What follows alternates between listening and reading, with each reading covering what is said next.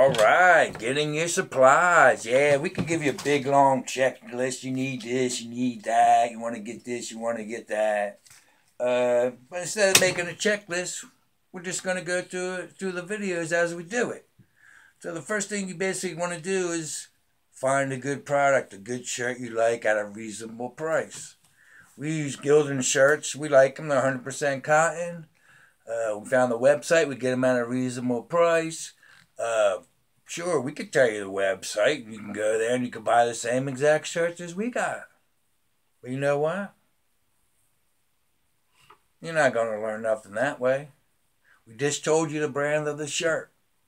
You go on the internet and you find your own connection. You call them up. You talk to somebody. Hey, this is what I'm doing. I'm selling tie-dye. Even no matter what price you see on their website, call them anyway. And ask them, is this the best you can do? Because I'm willing to buy hundreds of them, if not thousands of them, if this is the best price you can do.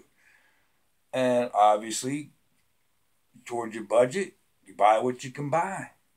So we get our shirts. We go on one website, we get our shirts. And of course, like everybody says on YouTube, we go to another website. Mainly, most people go Dyer Dyes. They get their dyes from there. The only thing I say about Dyer Dyes is if you order something and they don't have it, they won't tell you. They'll tell you they'll have it on the website, but if they run out, they won't send it to you, but they won't let you know. It's just you have to do a reorder thing. So we pretty much get Dyer Dyes. There's other websites, the same thing. Just go on the internet. Here's a little tidbit for you. Save on shipping. The closer you are to the company, the less you got to pay on shipping.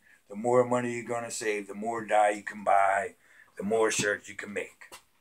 So we got Dyer Dyes and we got the t-shirts, and we're going to be ready to dye. So in the next episode, get your t-shirts going, get your dye ordered, and we'll be ready to take the next step of that when preparing the shirts to go. So till next time, Crapshoot Creations, peace, love, and tie-dye. Bye-bye.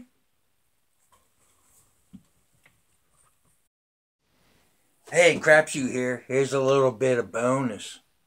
Like I was saying, you want to call the website, try to talk to somebody.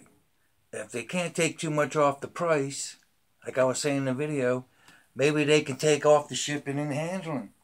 Sometimes it's $20, $30 to get some stuff delivered. Once you get to know the sales rep, they work with you. They want to sell you the shirt. They want you to make product. They want you to do good. So just a little bit bonus there. Take your time. Call them up. Talk to somebody. I'm sure they'll be willing to help you out. All right? So, next time, bye-bye.